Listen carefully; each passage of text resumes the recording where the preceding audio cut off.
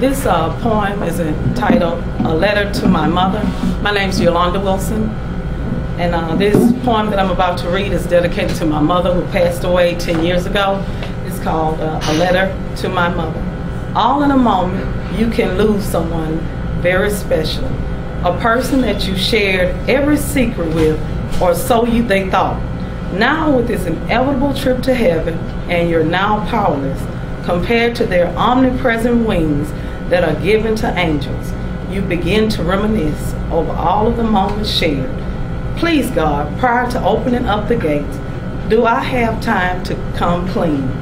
The day I said the final goodbye to my mother, one filled with honesty, integrity, and most importantly, true confessions of a daughter who seemed so sweet, willing to do just about anything for mommy. I started off by writing the time that you noticed all the soda was diluted with water and the stain that it left on my shirt, or the time I filled your coffee pot with dirt, scratching the paper repeatedly. Should I tell you the time I wore your favorite skirt? You adored that beautiful ceramic apple centerpiece. Oh, but I tried to repair it perfectly. If only the glue would have lasted. During those warm summer days, you would have never noticed one of the apples had a tear. Although you will not need your car anymore, the right rear bumper damage happened one night at a corner store. I tried telling you, but you looked so happy watching me drive your car for the first time as you smiled at me through the front door. There's one more final thing that I need to tell you, and that is the time that you told me to wash all of the dishes and put all of the food away. If it weren't for that awful argument over the phone with my sister that night, we spilled it on the floor during a food fight. The next evening, you brought dinner home. What a delight. Please don't come pay me a visit despite all I've confessed. Miss you so much, but I know you're resting from your labor. I'm confident that when in trouble, I have a dependable friend up there that will never mind doing me a favor. And that was written in 2000.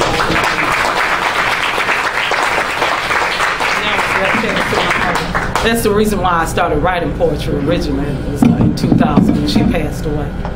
And this one, like I tried to read before, and I'm going to try and attempt it again, is called Handbook to Paradise, and it really tells you about the diversity and fun and how it is to live in Fort Bend County.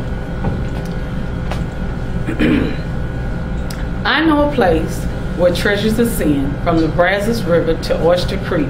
Its beauty never ends. Where charitable fundraisers are endless and laughter is plenty. Its pulse moves deep in the veins of Texas, and contributions help many. This destination kisses the sun as the moon fades and long walks are trendy, as its tears are often those of joy and its never-ending hope for tomorrow. Do you care to follow me there on an exciting adventure as you promise to move swiftly, as I take you on a journey that will ultimately become to feel like home rather quickly? Let's tour the old Imperial Sugar Mill as you view the reaping of its seed. Perhaps Missouri City's Freedom Tree will grant you serenity. Both have deep histories indeed. Maybe you feel a sweet tooth coming on and want to indulge in a sweet delight. Quench your thirst in Rosenberg or eat at First Colony Mall.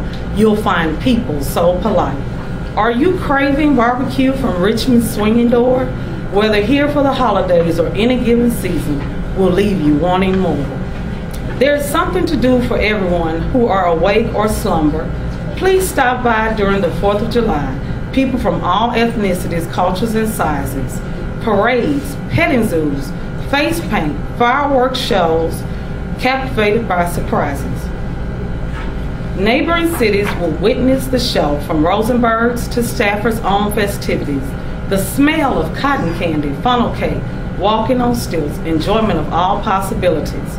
If you ever return home, you'll feel like a visitor like never before, dreaming of Missouri City, Richmond, Sugar Land, and Rosenberg's, restaurants and stores. If you ever in this part of the Lone Star State, again look us up.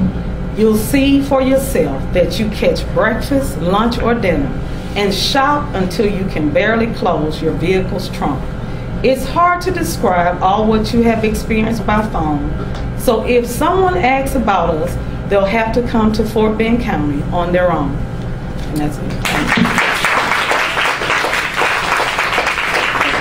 Okay. Wonderful.